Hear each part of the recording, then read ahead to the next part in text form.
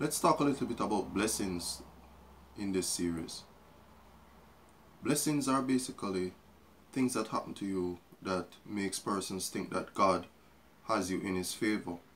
And in Jamaica, we usually used to say saying that blessings are running down when things that are happening to persons look good or they're looking a lot successful either at school or at work or in their own lives.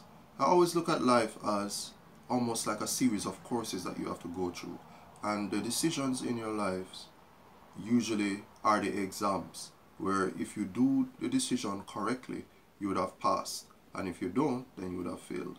And I always look at the prerequisites or the things that you need to know or do before those courses as things related to ensuring that you do get favor in God's sight. And these include knowing God's law and following it, being God's light, being proactive, and following God's plan for your life. So we'd like to go through those 4 tenets this week, and we'll see how quickly we can improve our successfulness, so to speak, and how well we are seen in God's eyes over time. God bless.